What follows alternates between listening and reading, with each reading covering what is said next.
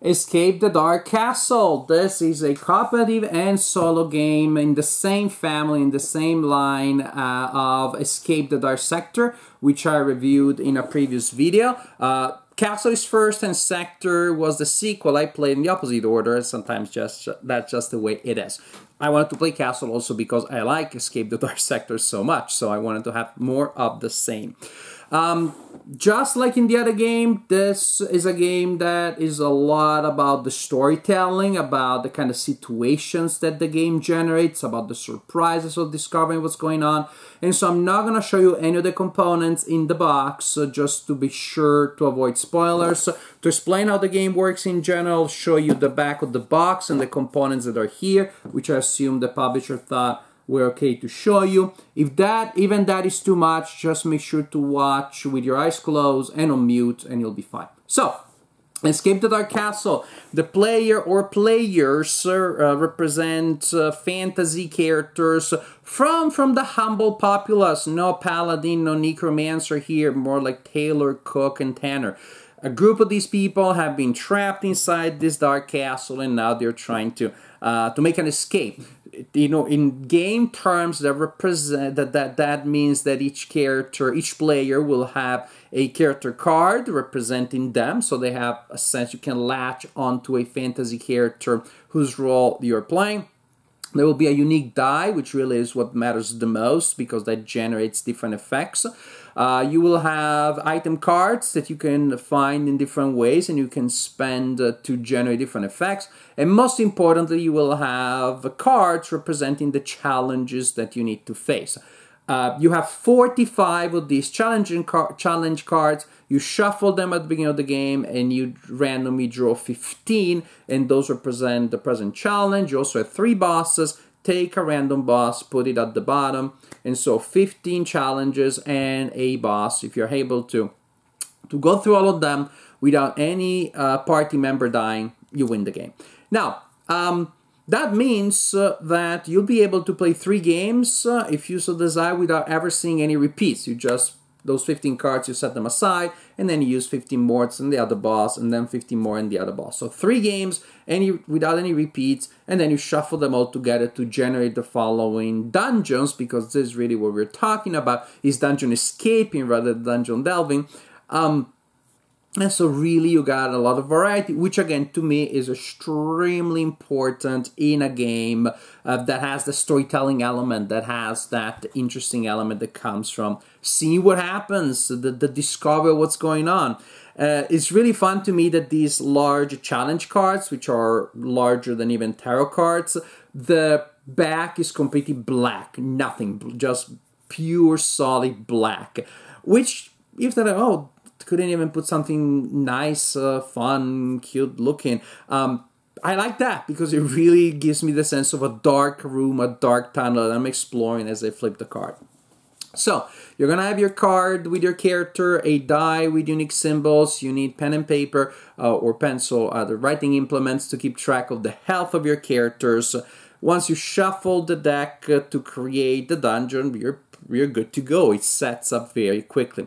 The idea is that a specific character will flip the next card. So you have to decide who does that. That character will encounter the thing because there may be, again, effects that will target a character specifically. Once you have that, you go with it. Each card has a black and white illustration, which is very atmospheric. It has many of these have some pretty dark tones, which are not too horrific. I played the game solo and also played it with my kid Lou. They're 11 now. They also watch Aliens, so they're pretty tough. They're pretty resilient. But the style of illustration, since I assume most of the people playing this will be middle-aged gamers such as myself, you may recognize the style is very similar to the fighting fantasy game books that we had back in the day. And again, here comes the first spoiler from the box. That really looks like the kind of monster, the kind of illustration you could find in Warlock of Fighter Mountain or one of those great classics. So you're going to have an illustration that really draws you in, really builds the atmosphere, and then a description of the event. Sometimes it's just a description and you implement a game effect as described. Sometimes you have a choice, want to do this, want to do that. And then it's, so that element also makes this game reminiscent of a game book, of a procedural, randomly generated mini game book with decisions inside each card. And then some of these cards will present you with fights, and then you need to fight. There are dedicated dark dice with these symbols here, and different monsters will have a different amount. So, for example, here it says this monster generates a wisdom die, has a wisdom die, and also a little symbol here that represents, looks like a pawn in a game. That means 1 die per player, or 1 die per character. So, for example, if a monster has a wisdom symbol and the pawn symbol, and we have 3 characters, we take 3 dice and we roll them. And so either it's written already or a combination of written symbols and dice that are rolled. Each monster will have a number of dice showing symbols. And in order to kill that monster, you need to produce symbols to match them. A wisdom for a wisdom, a cunning for a cunning, and so on and so forth, until you produce all the dice, all the symbols that were there. So once all of those symbols are removed from the monster, you defeat the monster and you gain a reward, which usually will be to draw an item from a deck of cards representing items that you find. So there is a random element here for sure, but there's also a resource management because you can use abilities and items to change things a little bit. The general idea is when the monster attacks, we're gonna roll, everybody rolls their dice and you produce symbols, and again, any matching symbol you produce removes a symbol from the pool of the monster.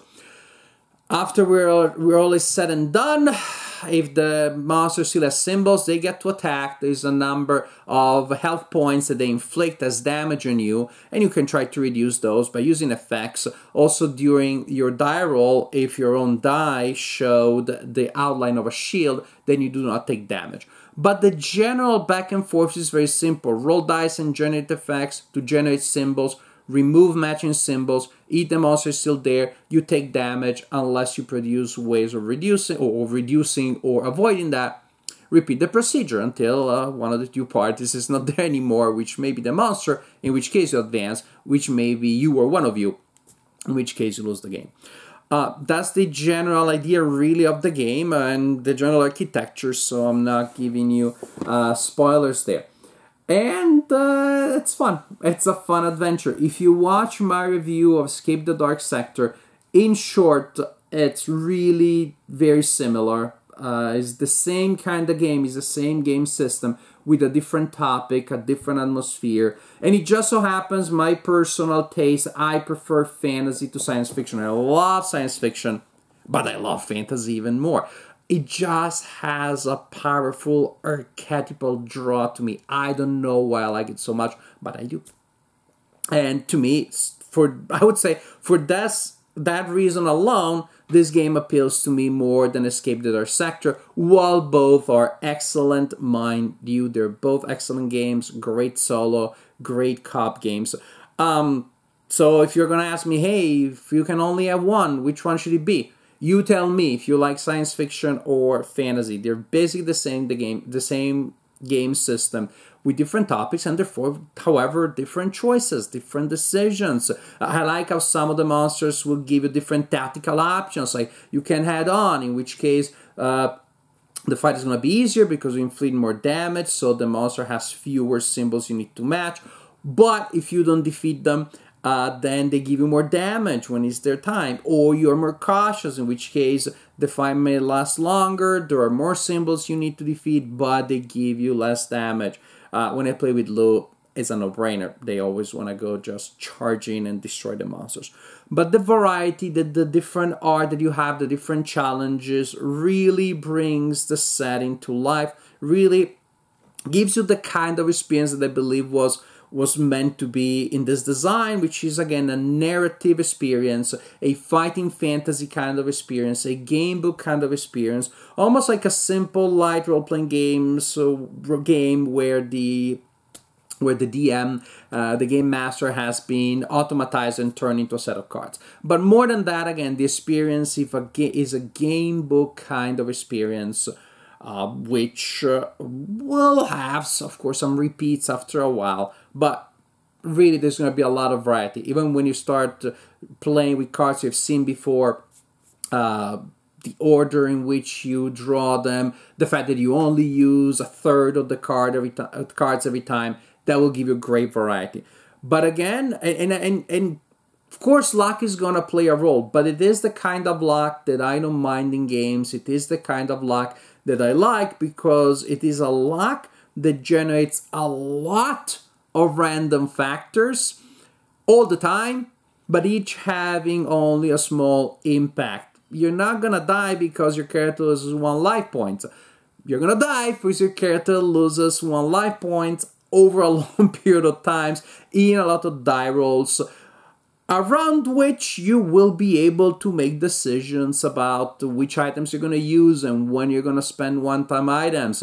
And you cannot load a lot of characters. You cannot load a lot of items. You can only carry 2 items. Decisions are there, what I leave behind and what they carry with me. Again, which tactic to use, charging or not charging.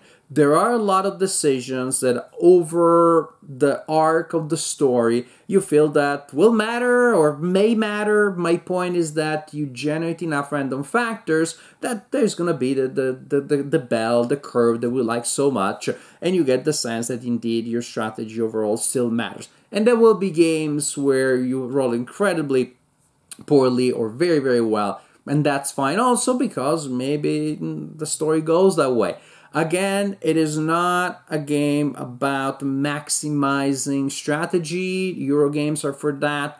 It's a game about experiencing a crazy, mysterious, unpredictable adventure in a dark, scary environment where things happen you don't expect, and that's good because we like plot twisting stories, but where you do still get the feeling that your decisions matter, your decisions impact the story.